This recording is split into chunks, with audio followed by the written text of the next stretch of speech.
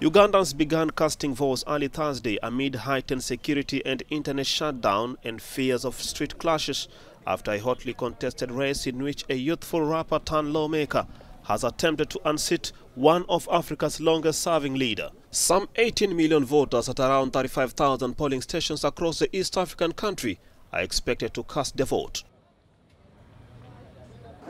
I got here at 6 a.m. to vote for my choice of president to lead us. We are here to make a historical election to decide where we are heading to. This nation has gone through a lot and we have to make history today. To some, this is a vote against all impunity and lack of development in decades in the Pearl of Africa. This is the day we've been waiting for the new Uganda, as our prince proposed it. Mainly, it is because of the situation we are in Uganda. We don't have medicine. People are dying in hospitals. We have bad schools, bad roads.